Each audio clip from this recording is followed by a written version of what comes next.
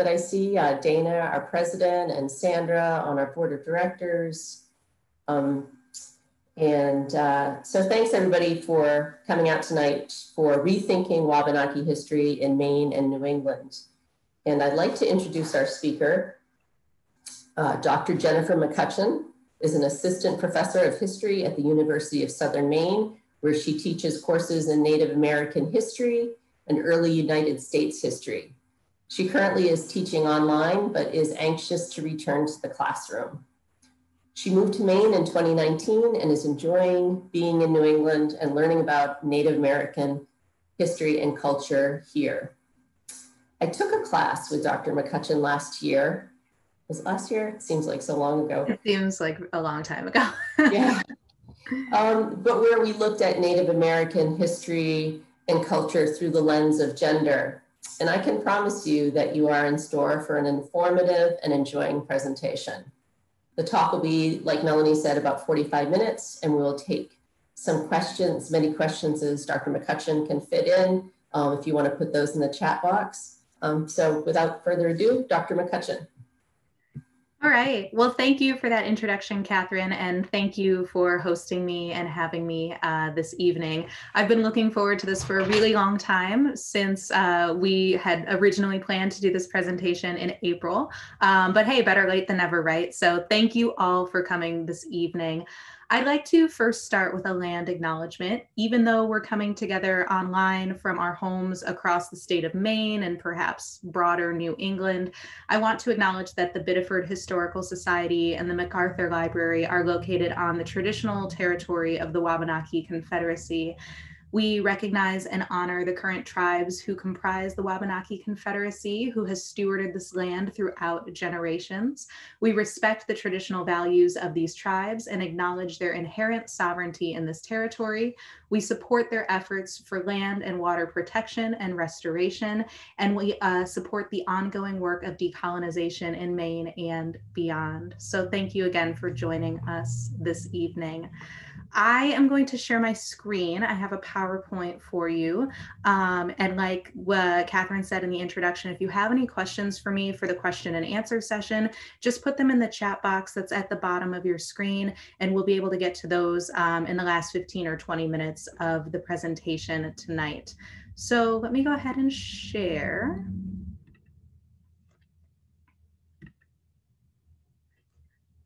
Okay. All right, can everybody see my PowerPoint? Good, okay. All right, so the title of our presentation tonight is Rethinking Wabanaki History in Maine and New England. And when I teach about Wabanaki history or Native history in general in my classes, I always try to challenge my students to flip their perspective. I remind them that in traditional US history courses, the narrative always begins in Europe and moves westward. So we follow Columbus and the Pilgrims and generations of immigrants across the Atlantic to the shores of North America. From here, we follow their settlement and expansion westward across the continent, highlighting moments like the Louisiana Purchase and the Lewis and Clark expedition and the admittance of new states into the Union. And we celebrate this westward expansion as something that has shaped our national character and shaped our identity. But it really overlooks a lot of very important people and important viewpoints that are very much an important part of shaping history in our narratives of US history. All right, sorry about that.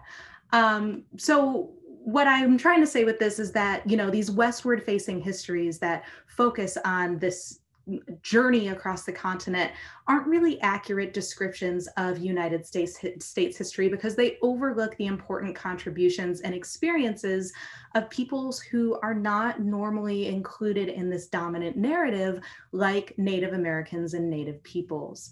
These westward facing narratives place Native peoples on the periphery of United States history, and they place Euro-Americans or white Americans at the center. So this is something that I talk a lot about, especially in the first weeks of my classes, whether I'm teaching a Native American history class, whether I'm teaching a US history class, and I encourage students to flip their perspective. And I ask them, what would happen? What would US history look like, or the history of New England, or the history of Maine, if we flipped our perspective to examine US history from an eastward facing perspective? What would these narratives look like if Native peoples were at the center and Europeans or Euro-Americans were the peoples on the periphery? So this idea has shaped the framework and the outline for my talk today. We'll focus on rethinking Wabanaki history in Maine and New England, and we'll reorient our perspectives to try to understand this more from an Indigenous perspective. And with most of you probably having lived in this region for a long time, you're probably somewhat familiar with local Native history and myths and folklore. Legends like the Curse of the Saco River have very much shaped our understanding of Native culture and Native history in the region. So tonight I want to talk about some of these things, and we'll definitely talk about that, especially how different eastward facing perspectives of history that place Native peoples at the center of some of these narratives can challenge us to think differently about people, places, and events in history that we might think we're already very familiar with. So what I'm going to try to do is start with some broad themes, some big picture questions, and some larger ideas that will allow us to kind of tackle this question and place Wabanaki history in conversation with other themes in American history. From here, we'll kind of zoom into the local perspective. And since we only have a limited amount of time tonight, I'm not going to really get into super specifics. I'm not going to really talk about specific events in King Philip's War, for example, or individual fights or conflicts during the Revolution. But I want to focus more on larger ideas, larger frameworks that can help us just better understand Wabanaki history in the region. So according to Wabanaki oral histories, Wabanaki peoples have lived in the area now known as Maine and the Maritimes since time immemorial. The fact that the Wabanakis have maintained an uninterrupted presence on this land for thousands of years is a crucial component of Wabanaki culture and identity. Archaeological studies show that the Wabanaki have lived in this area for at least 12,000 years, making them the first residents of this land after the retreat of the Laurentide ice sheet, which was this massive sheet of ice that covered most of Canada and a large portion of the United States, most of the area that's pictured here on this map, which is Wabanaki traditional homeland and territory. The Wabanaki people are a confederacy of nations, which in the present day consist of 5 groups: the Passamaquoddy, the Penobscot, the Mi'kmaq, the Maliseet, and the Abenaki. When we refer to Wabanaki, we're referring to these tribes collectively, and it can be difficult to determine kind of the full extent of each nation's historical territory or traditional homeland, as the Western concepts of borders and land ownership that we're used to, especially when we look at a Western created map, did not exist in Wabanaki culture. But if you look at this map right here, and I'm going to actually go forward so you can see it a little bit better, a little bit more clearly, we see that the lines between these individual tribal territories are kind of blurred.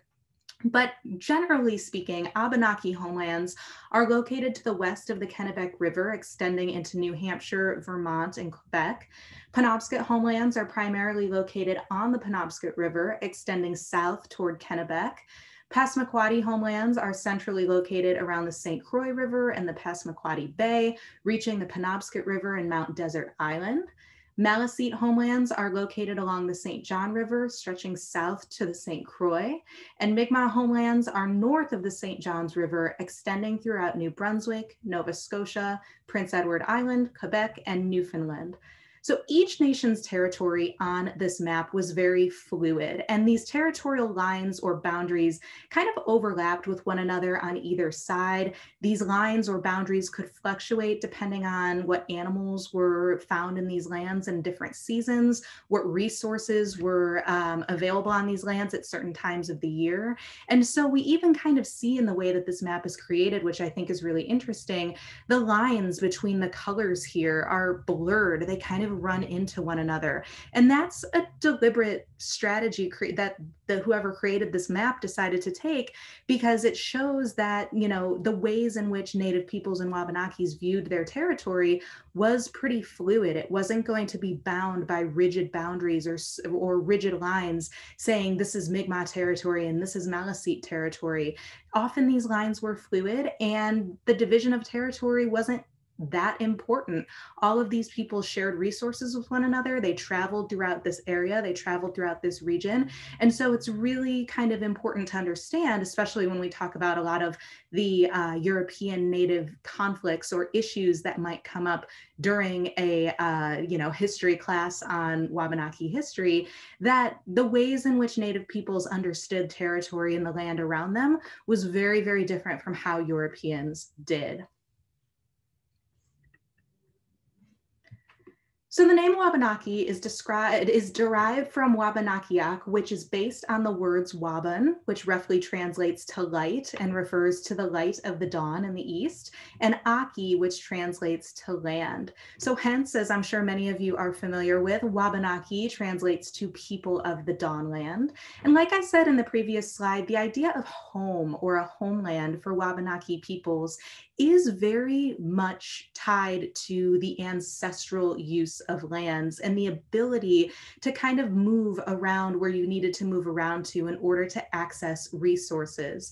In other words, Wabanaki oral traditions, stories, and place names reflect this ancestral use of land, reflect the seasonal use of land, and it shows how Wabanaki peoples both today and in the past interacted with and used the landscape around them.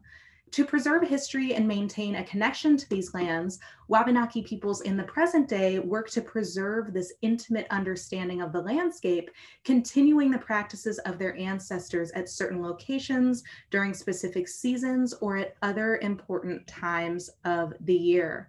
This understanding and this mobility has shaped Wabanaki history and culture and has deeply influenced how Wabanaki peoples continue to be a very mobile people like their ancestors were. For generations, Wabanaki people travel seasonally, planting corn on riverbanks in the spring, harvesting fish on the coast and gathering berries during the summer, and hunting game in the woods during the winter time. They adapted to the region's gradually changing ecosystem, especially in those first years after the retreat of the Laurentide ice sheet, becoming experts at stone tool making, weaving baskets, creating snowshoes, and other cultural items that allowed them to become successful hunters and fishers. This provided Wabanaki peoples with, again, a very fluid definition of home that both historically and in the present day is often at odds with governmental attempts, both state or federal governmental attempts, to strictly define homelands in space for Native peoples, usually through reservations or other attempts at borders. So to give us a better idea of some of the things that I'm talking about, I just wanted to give you a visual here with this slide. Here are some images of a map depicting the state of Maine from a Wabanaki perspective. This map was created as part of a collaboration between Native peoples and non-Native peoples through the organization Maine Wabanaki Reach, which some of you might be familiar with. And this canvas map, if you look at the image in the upper left-hand corner, is divided into multiple kind of interlocking sections. And it represents the many historical divisions that have arisen between Wabanaki peoples and Euro-Americans over the course of encounter between those two groups. But the surface of the map, as you see in some of these images below, is decorated with flora and fauna imagery, some stamps to create this really cool, interesting, and deep image that represents the environmental and cultural connections that Wabanaki peoples have to the land. So if we look at this map and look at these images, this definitely looks a lot different than a map that we might think of when we think of a Eastern or a Western created map of Maine.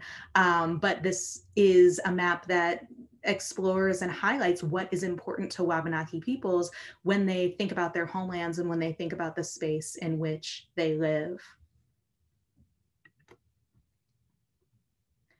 The Wabanaki are unique among Native American cultures within the boundaries of the United States because they're some of the very few tribes that were not removed or displaced from traditional territories in the colonial or in the post-colonial period.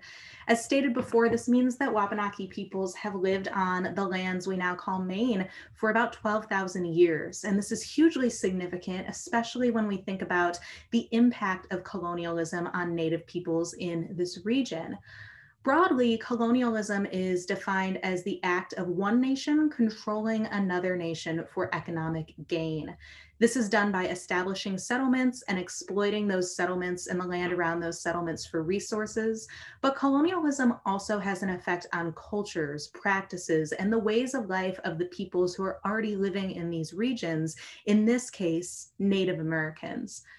Thinking about the colonial period in North America, Europeans, namely the French, the English, the Dutch here in New England, relied on local Native American populations to extract these resources that fueled their empire's larger economy.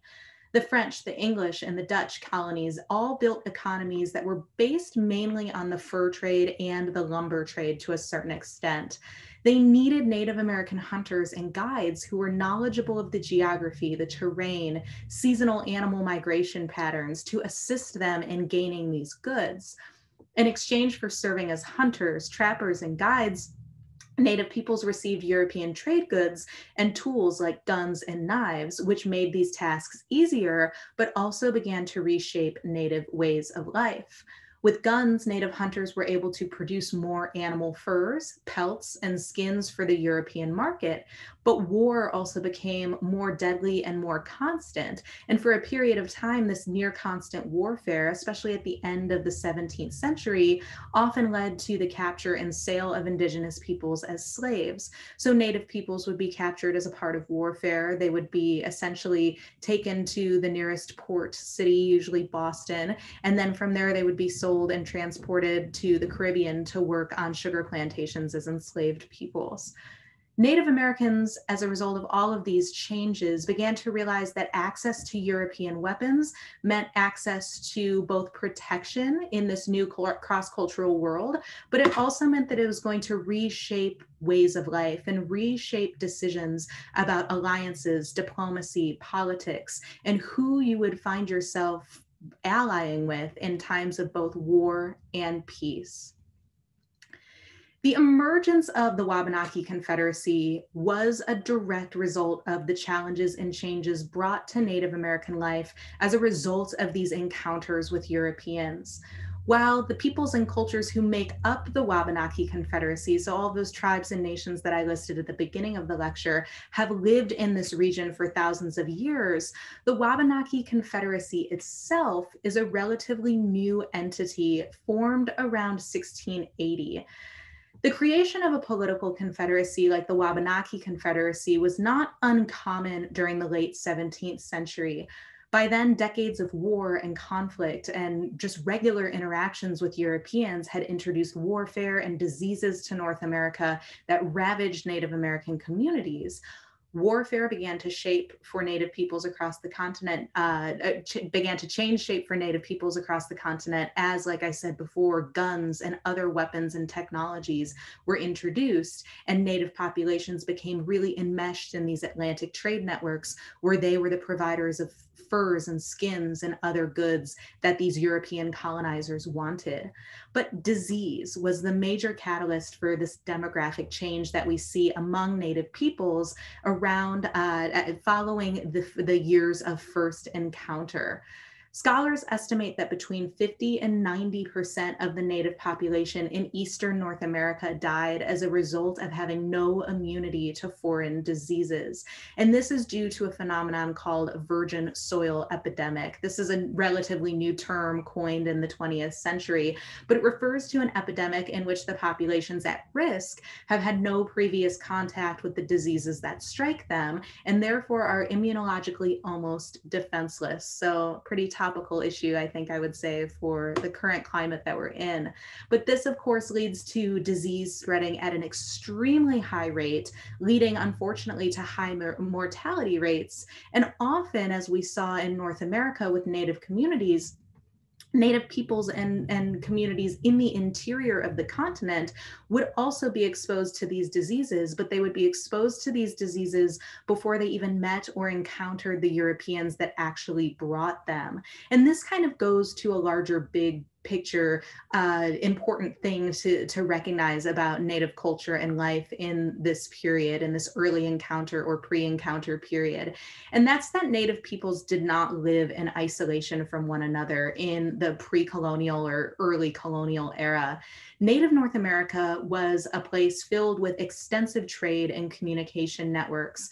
Peoples and goods traveled long distances from community to community, and Native peoples from a variety of cultures and backgrounds regularly interacted with one another for both peaceful and hostile purposes.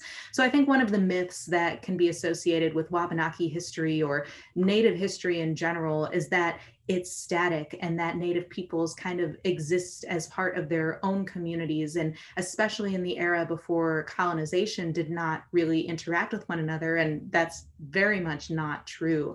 We know that Native Americans well into the interior of North America around modern day St. Louis were getting gold and exotic foods and other goods from the Aztec Empire before the arrival of the Europeans in the 15th century. So we know that these really extensive trade networks existed, and we obviously see that with the spread of disease following European contact.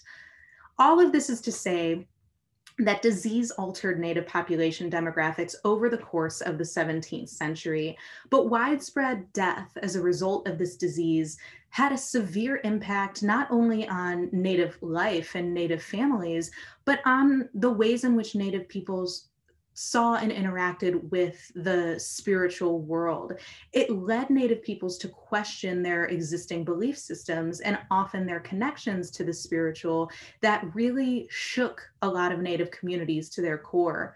Most Native cultures, the Wabanaki included, believed that a precarious balance existed between the physical and the spiritual worlds. As a result, we see deep ritual practices surrounding many important events in Native American or Wabanaki life.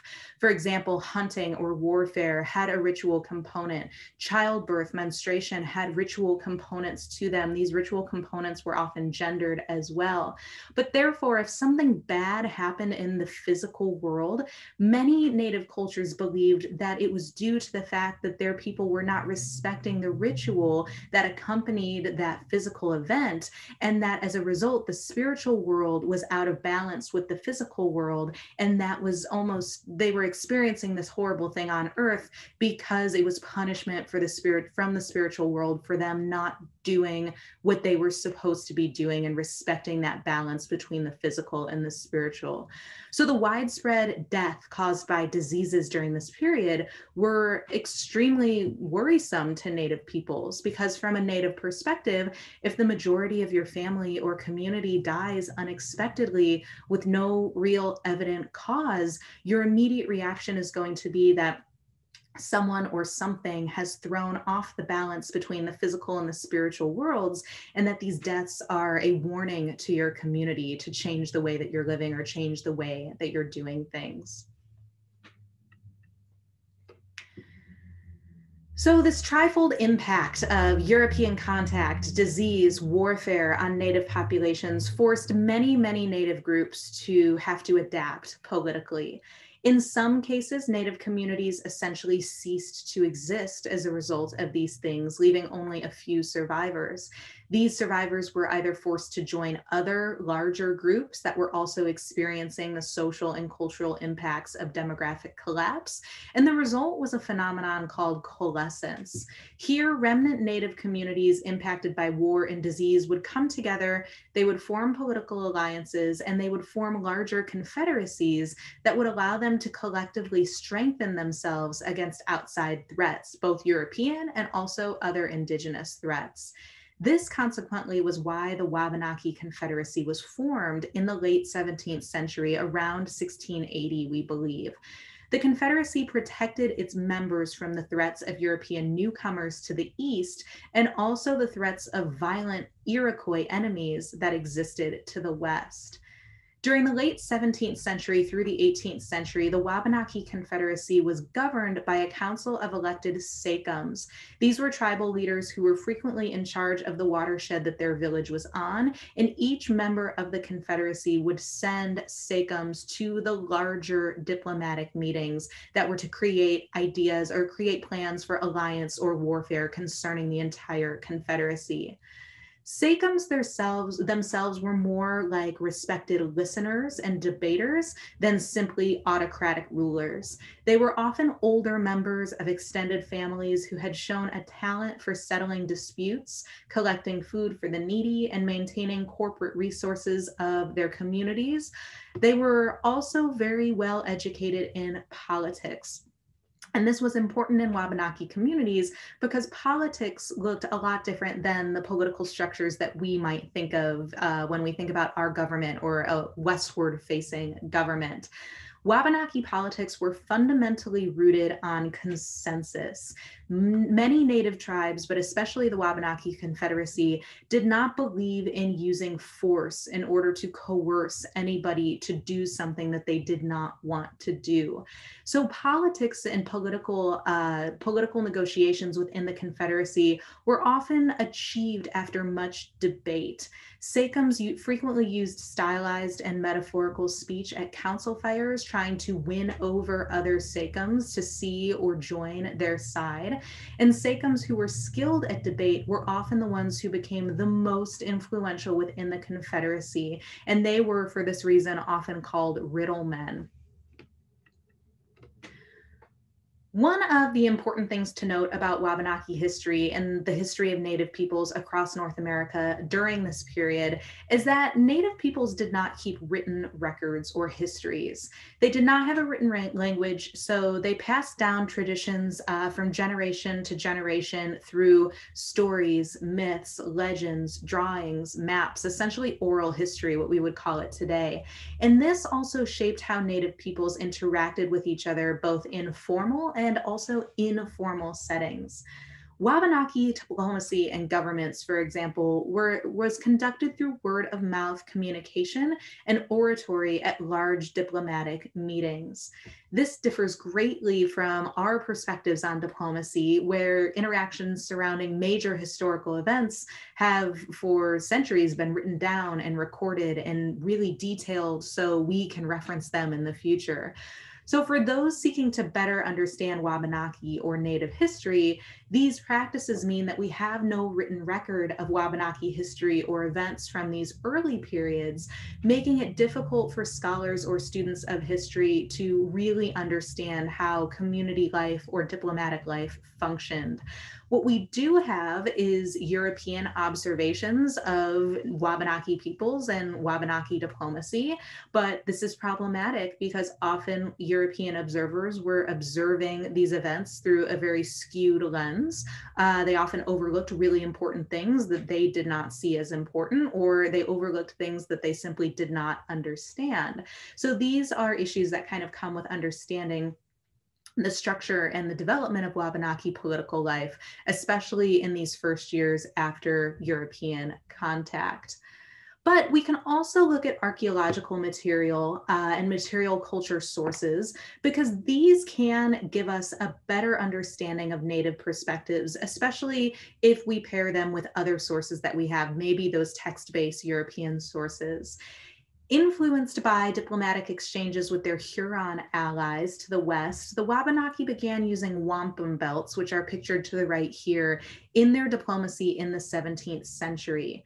These wampum belts played an important role in maintaining Wabanaki political institutions, and the belts had very specific meanings depending on what was woven into the artwork.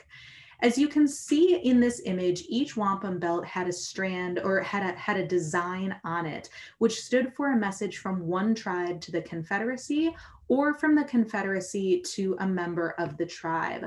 These belts would be brought to a meeting and then read out loud at meetings by specifically designated members of the Confederacy. And the design on each belt did not necessarily stand for a precise word or a sentence, but it represented the main idea of the message and helped the delegate member who was reading or delivering the message remember what they were supposed to say as they were delivering it. The belts also held specific meaning based on the colors of the beads that were being used. Red symbolized war or a message of hostile intent, while white symbolized peace. And certain combinations of colors, like the white and blue pictured here, suggested certain sentences or ideas to the narrator to, again, help them remember what their message was, what they were trying to say. If you look at this image and look at the fourth wampum belt from the left, so the fourth one in, you can see the unique design in the beadwork here that's actually a pipe. This tells us that this wampum belt would have likely been delivered to a hostile tribe in order to try to negotiate peace. In diplomatic meetings aimed at achieving peace, headmen or sachems from both sides would come together before negotiations to partake in a pipe smoking ceremony. And so pipes like this are often evident in Wabanaki artwork. They are woven into baskets, they're carved into pottery, they're etched into birch bark canoes, because this pipe was such an important kind of physical marker of, okay, we're coming here to engage in a peaceful conversation. We're going to try to bridge the differences that we have in order to move forward as allies. So a widely used motif in Wabanaki artwork is building off of the pipe, and it's actually a motif of a pipe smoking rabbit. And the history surrounding the use of the pipe smoking rabbit is not widely known, but rabbits are commonly used in Wabanaki myths and legends and stories as trickster figures. This is not just limited to the Wabanaki. Many other Native American cultures use the rabbit in myths and origin stories as well. But there are a number of Wabanaki myths where rabbits are central characters who either play tricks on human populations or on other animals. And so this is something that's a widely depicted motif on Wabanaki artwork, and something that I just found was really interesting to kind of show the significance of the pipe and also the significance of mythology and storytelling in Wabanaki history and preserving Wabanaki culture. So historically, there were specific men's and women's roles in traditional Wabanaki society. Women tended gardens, carried wood and water, they crafted household utensils, they gathered medicines and food, they prepared and cooked meals, they prepared hides, they made clothes, snowshoes, and they set up and tore down the shelters that their families would need as they moved across the region from season to season. Politically, Wabanaki women were also the primary decision makers and were involved in all major decisions involving their community.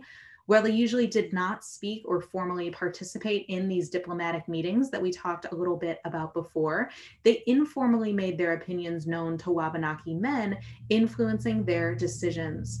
Women also held veto power when it came to decisions regarding warfare. Men were not allowed to take the wampum to another community unless the women agreed to the message that was being delivered. And all of this is to say that women held a very unique power in Wabanaki society. They were seen as having an innate power and a deep connection to the spiritual world because they gave life to their communities through childbirth. Older and elderly women, specifically grandmothers, were and continue to be highly respected in Wabanaki society because they were the ones that were tasked with passing on a lot of their wisdom, not only to younger women, but also to younger men who would end up being the future leaders of the Confederacy. And accomplished older women could achieve the title of a beloved woman, in which Wabanaki society would give them expanded authority in times of warfare and diplomacy. Again, the history of Wabanaki women is not necessarily present or usually present in a lot of these European created sources from the colonial period, because like I said before, a lot of these European male authors tended to overlook the presence of women at diplomatic meetings as simply not important. So we know that because we have these sources that really don't provide us with a clear or comprehensive view of Wabanaki history, we end up with problematic narratives that kind of put forth this idea that Wabanaki peoples and cultures are static. And more broadly, it ends up framing the trajectory of Native history through a lens of declension. In these types of narratives, these declension narratives, Native peoples and their cultures are seen as rapidly declining following the arrival of Europeans to America. Native peoples are forced to assimilate to survive, and they gradually lose their cultural values, their languages, their life ways. Native peoples end up being literally pushed out of the story to live on reservations where the dominant historical US history narrative categorizes them as others. And they end up being not seen as valued contributors to the dominant American narrative unless they're helping or assisting white people in achieving their goals of colonization or westward expansion. So when we think about US history narratives in this way, a few individuals probably come to mind. Squanto, the Wampanoag man, who's heralded as helping the Pilgrims and, assisting and resulting in the first Thanksgiving. Sacagawea, the Shoshone woman who assisted the Lewis and Clark expedition. And then, of course, perhaps most famously, Pocahontas, who's known for saving John Smith and ensuring the survival of Jamestown, which is a problematic narrative we can definitely get into in the question and answer session if you want to talk more about it. But in the colonial period, especially in the decades just before the American Revolution, we see that destructive wars and conflicts between Euro-American settlers and Wabanaki peoples are perpetuating these myths about Native peoples and cultures and Wabanaki culture on the Massachusetts at the time frontier. Tensions were largely over disputes about land and resources as Euro-American settlers infringed deeper onto Wabanaki territory and attempted to push Wabanakis onto smaller and smaller pieces of land. And conflicts over territory in these issues did not stop once Maine became a state. They did not end once America became an independent nation. They continued very much into the 19th century and still in many ways continue to persist today. Even though the colonial period ended with American independence, Wabanaki peoples continued to experience these negative effects that came with colonialism because, as we've stated a couple of times so far, they remained on their homelands as opposed to being removed to reservations or pushed off to other areas of North America like other Native American tribes during this period were. This push for westward expansion under the guise of manifest destiny, this idea that the United States and white American cultures were destined to spread from Atlantic to Pacific, shaped US policy toward Native peoples in the early 19th century. The federal government began in the 1790s by putting civilization policies in place throughout Eastern North America, which aimed to push Native Americans toward Euro-American lifestyle practices. They pushed Native men to give up hunting and other semi-nomadic activities in favor of semi-sedentary or sedentary activities like farming and ranching. Women, who were traditionally the agriculturalists within their communities, would be forced to give up that work to learn domestic skills and crafts like spinning and weaving that would keep them in the home. Native peoples would be required to learn how to read and write English. They would be required to convert to Christianity. And all of this was geared toward eliminating Native cultures and cultural practices so that Indigenous peoples would eventually assimilate into mainstream American society. When these attempts at civilization failed to work, the US government ends up passing the Indian Removal Act in 1830, which ultimately led to the forced removal of thousands of Native peoples from their homes east of the Mississippi to reservations west of the Mississippi, freeing up those lands in the east for white settlement. These ideas, which shaped US policy toward Native peoples in the 19th century, are very much just a variation of colonialism. And we as scholars today call it settler colonialism. The goal of settler colonialism, as you can see in these examples, is to remove and erase Indigenous peoples and cultures in order to take their lands for use in perpetuity. So even though Wabanaki peoples were not removed from their homelands like the Cherokee or the Creek or other Native peoples in Eastern North America were, they deeply felt the effects of settler colonialism, and they continue to feel the effects of these policies today. In the 19th century, both the state of Maine and private residents enacted numerous legal efforts to legally dispossess Wabanaki peoples of their lands. Laws imposed by the state restricted members of the Wabanaki Confederacy to reservations. This ran counter to traditional Wabanaki understandings about territory and homelands, which, as stated before, rested on mobility and the ability to use land as their ancestors in previous generations had once used the land. By the late 19th and early 20th century, we see the creation of Native American boarding schools. These were institutions that removed Indigenous children from their homes and communities, stripped them of their Indigenous culture by forcing them to cut their hair, wear white styles of clothing, learn English, and change their names to European names. While at these boarding schools, which were often hundreds of miles away from their homes, Native children were educated in white American cultural practices. They were forbidden to speak their home languages or to interact with family members. Oftentimes, they were not even able to go home to visit for school breaks or for holidays. And these actions had a profound effect on Native children for generations, who often, after leaving these boarding schools, felt like they did not fit into this white American society that they were supposed to now fit into, but also felt like they had been so forcibly removed from their tribal lives that they could not go back and live on their reservations and be part of the Wabanaki community. Also in the 20th century, we see Wabanaki peoples experiencing discrimination in the child welfare system. Native children were being removed from their homes and were being placed in non-Native foster care homes at significantly higher rates than white children over the course of the 20th century.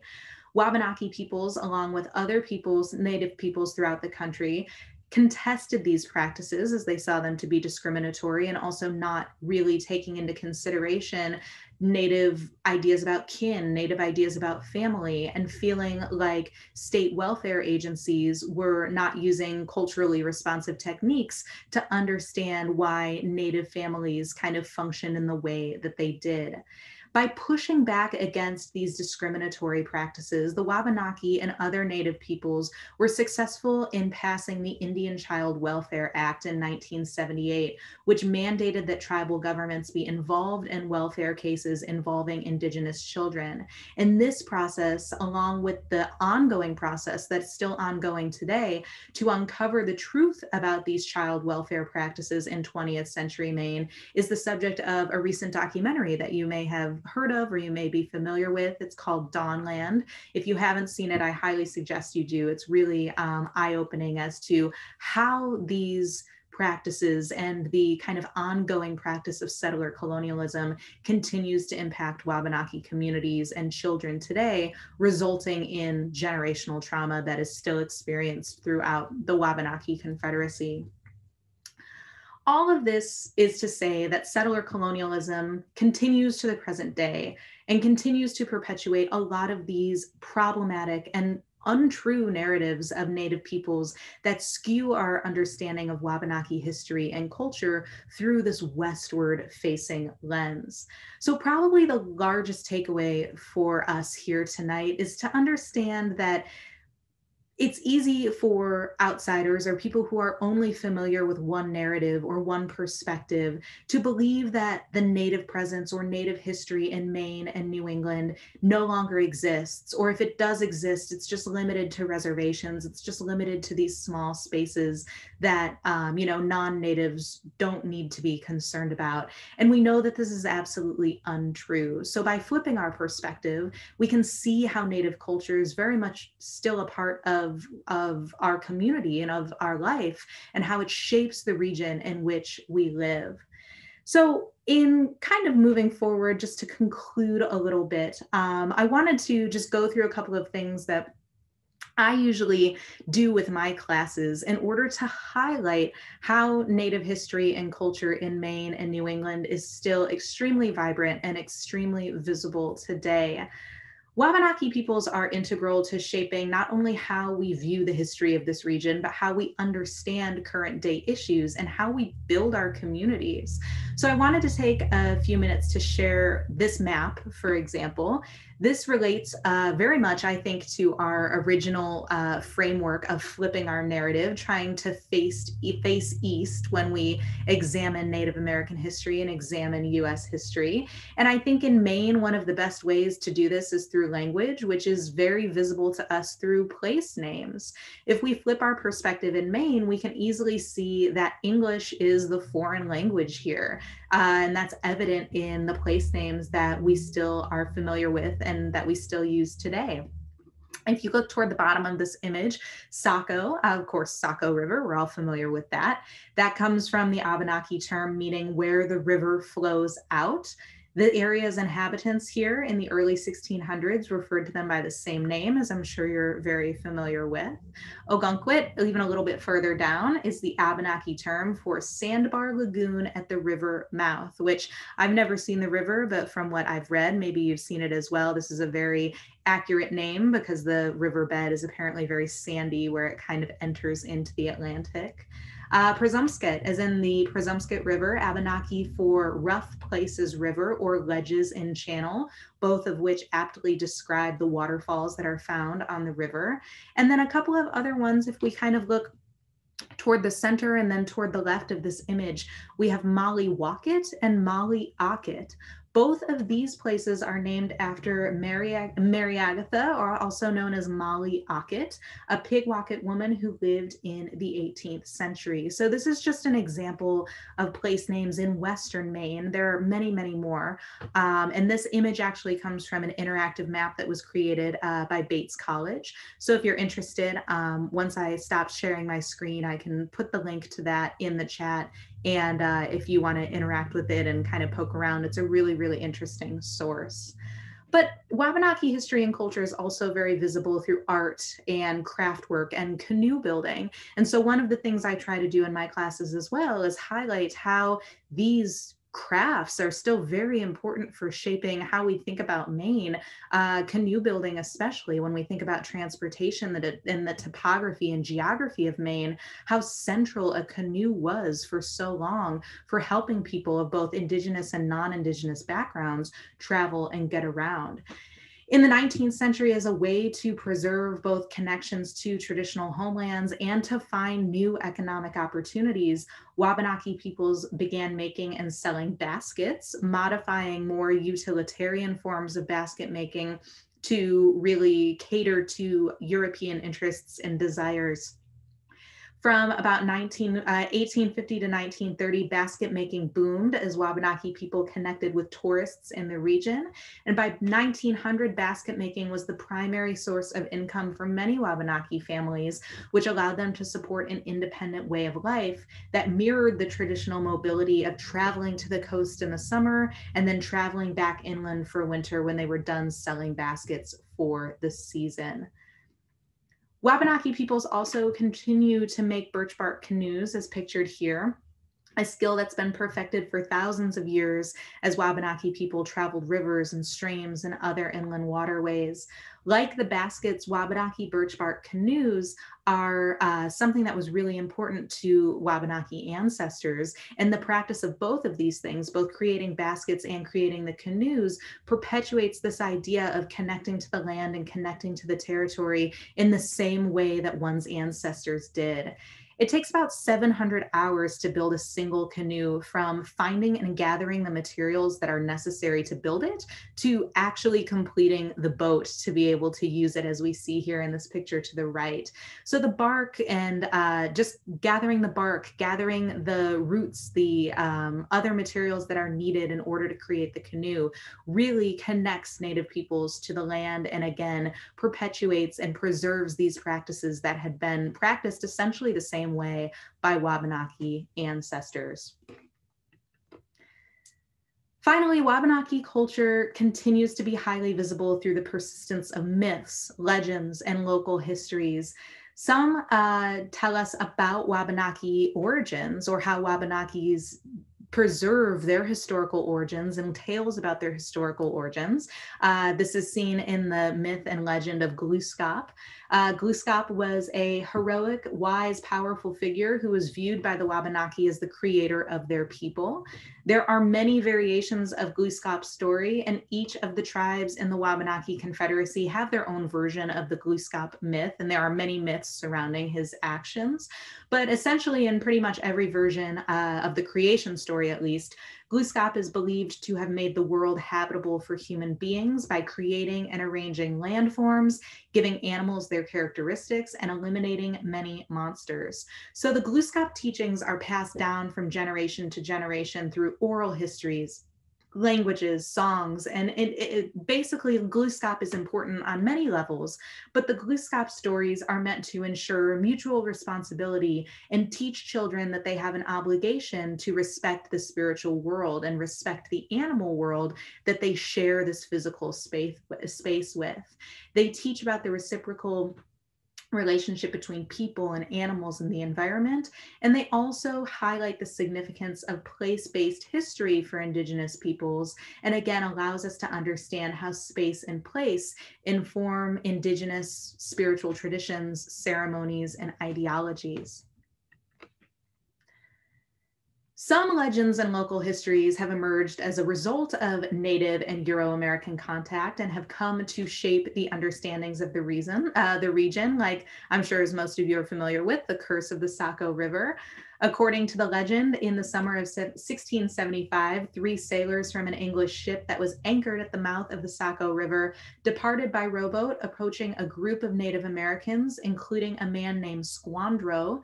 When the sailors saw Squandro's pregnant wife and infant son, they decided to test the European belief that an Indian baby could swim upon birth, as animals do. The infant sank, the mother dove in and retrieved him, and the baby unfortunately soon died as a result of the incident. According to the legend, Squandro mourned for 3 days, but then, in a fit of rage, cursed the river, saying that the river would, quote, claim 3 lives a year until all white men fled its banks. Conflict between Squandro's people and European settlers persisted and ultimately actually led to one of the first blows in King Philip's War. But as you know, the myth and the legend has persisted long after the actual conflicts have, and local belief about the curse of the Saco River still holds strong and continues to this day. So the history of the incident and the involvement of Squandro's people in King Philip's War and everything that kind of happened after that is rarely disputed. But many people view the curse with skepticism, even though, again, it's conceivable that over the span of, historical record, 3 people per year could feasibly die in the Saco River. So it makes sense that this curse has had such a long-lasting kind of impact and history of its own. But for many, many believe that the curse actually has its roots in the undertow of the river, as I'm sure many of you are familiar with. The river is narrow, it has deep gorges, there's a stronger current near the river's basin or the riverbed than there is at the top of the river. So there are a lot of different views issues and debates over the history of the curse of the Saco River. But this curse has very much shaped local history, not only in Saco and Biddeford, but also in Southern Maine and even in New England. And as I was even learning about it and reading up on it a little bit, you see New England magazines from across the region talking about the curse of the Saco River. And to me, it seems like it's come to very much shape social memory in the region. Social memory is how a group comes to see itself and kind of understand its identity in relation to shared perceptions of the past or certain historical events. It relies on shared experiences, shared interpretations, and it's shaped by how people choose to preserve and kind of absorb these interpretations into their present day communities and present day cultures. So the curse of the Saco River is definitely a complex one, and I'm happy to keep talking about it. I think I've gone over my time a little bit. We're at 7:50, so I'm going to stop sharing my screen. We'll see if we have any questions in the chat. And I'm happy to stay in chalk for a few minutes after 8 o'clock if anybody would like to just talk about some of the information here. Thanks.